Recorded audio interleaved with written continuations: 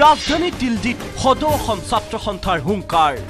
নাগৰিকত্ব সংশোধনী বিধেয়ক বাতিল কৰিবই লাগিব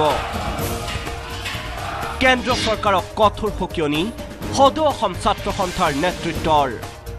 অসমৰ খিলঞ্জীয়াৰ অস্তিত্বৰ প্ৰতি তীব্ৰ ভাবুকিৰ সৃষ্টি কৰা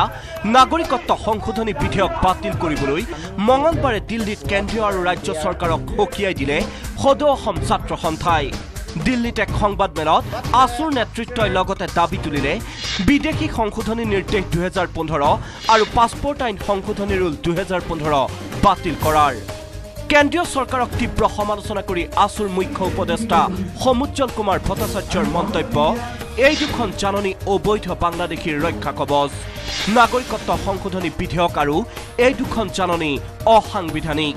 নাগৰিকত্ব সংশোধনী বিল 2016 বাতিল কৰিব লাগিব এই জাতিৰ ধ্বংসী বিল বাতিল হ'ব লাগিব অবৈধ বাংলাদেশী ৰক্ষণাবেক্ষণ দিয়া বাতিল এই আইন বাতিল হ'ব লাগিব কাৰণ এই আইন আৰু নিয়ম আৰু অৰ্ডাৰ এইকেইখন হ'ল সাম্প্ৰদায়িক অসাংবিধানিক আৰু অসম চুক্তিৰ বিৰোধী সমান্তৰালকৈ জাতিধ্বংসী বিধেয়কৰ বিৰুদ্ধে ৰাজধানী দিল্লীত অপপ্ৰচাৰ চলোৱা দুষ্ট শক্তিক সকিয়নি সদৌ অসম ছাত্ৰ সন্থাৰ লগতে এনে ষড়যন্ত্ৰ শীঘ্ৰে বন্ধ কৰাৰ দাবী AASUৰ আমি দেখিছো দেশৰ ৰাজধানীত আহি কিছুমান প্ৰতিক্ৰিয়াশীল শক্তিয়ে কিছুমান শক্তিয়ে অপপ্ৰচাৰ চলোৱা আৰম্ভ কৰিছে আমি কোনো হিন্দুৰ বিৰোধী নহয় কোনো মুছলমানৰ বিৰোধী নহয় কোনো বঙালীৰ বিৰোধী নহয় আমি অবৈধ বাংলাদেশীৰ বিৰোধী এইখন হ'ল নাগৰিক আৰু অনাগৰিক ৰাজনৈতিক মুনাফালুতাৰ আহিলাত পৰিণত অসম চুক্তি 32 বছৰেও ৰূপায়ণ নকৰাৰ বাবে কেন্দ্ৰ আৰু ৰাজ্য চৰকাৰক তুলাধুনা দিলে সদৌ অসম ছাত্ৰ সন্থাই সমুজ্জ্বল কুমাৰ ভট্টাচাৰ্যৰ মন্তব্য কেন্দ্ৰীয় চৰকাৰে 4 বছৰে তিলমানো গুৰুত্ব নিদিলে অসম চুক্তি ৰূপায়ণত স্বাধীনতাৰ পিছৰ পৰাই ৰাজনৈতিক বৈষম্য আৰু অৰ্থনৈতিক শোষণৰ বলি হৈছে অসম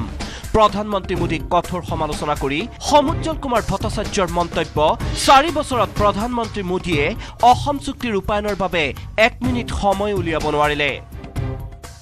নৰেন্দ্ৰ মোদী ডাঙৰীয়াই ভাৰতবৰ্ষৰ পৃথিৱীৰ বিভিন্ন প্ৰান্তত ঘূৰিছে অসম আৰু উত্তৰ পূৰ্বাঞ্চলৰ অষ্টলক্ষী বুলি কয় কিন্তু অসম আৰু উত্তৰ পূৰ্বাঞ্চলৰ সমস্যা সমাধানৰ কাৰণে কোনো ব্যৱস্থা লোৱা নাই তেওঁলোকৰ কাৰণে কলিকতাৰ পিছত দেশৰ এটা অংগ আছে বুলি তেওঁলোকে কেতিয়াও ভবা নাই কলিকতাৰ পিছত এটা দেশৰ অংগ আছে যাৰ নাম অসম আৰু উত্তৰ পূৰ্বাঞ্চল এই কথা প্ৰধানমন্ত্ৰী নৰেন্দ্ৰ মোদী ডাঙৰীয়া আৰু কেন্দ্ৰীয় চৰকাৰে ভাবিব লাগিব যোৱা 4 বছৰে নৰেন্দ্ৰ মোদী ডাঙৰীয়া প্ৰধানমন্ত্ৰী হৈ থাকিল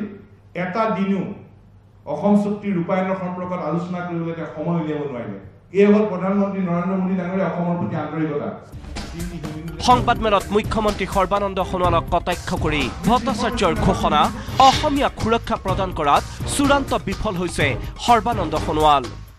সমানীয় মুখ্যমন্ত্ৰী সৰ্বানন্দ সোণোৱাল ডাঙৰীয়াৰ নেতৃত্বত চৰকাৰ হ'ল অসমত মিত্ৰজোঁটৰ চৰকাৰ বিজেপি এজিপি বিপিএফৰ 2 বছৰ হ'ল এই 2 বছৰে অসম চুক্তি ৰূপায়ণৰ জৰিয়তে আমাক কোনো ফলাফল দিব পৰা নাই এয়া হ'ল 2 বছৰীয়া সোণোৱাল চৰকাৰৰ কাৰ্যকলাপৰ বিৱৰণ 4 বছৰীয়া মোদী চৰকাৰৰ কাৰ্যকলাপৰ বিৱৰণ এনআৰসি প্ৰসংগটো পুনৰ এবাৰ নিজৰ স্থিতি স্পষ্ট কৰি AASU নেতৃত্বৰ ঘোষণা 1971 চনলৈ ভোটাৰ তালিকাত অন্তৰ্ভুক্তসকলৰ নামহে এনআৰসিত সোমাব হিন্দু হওক বা মুছলমানেই হওক বিদেশী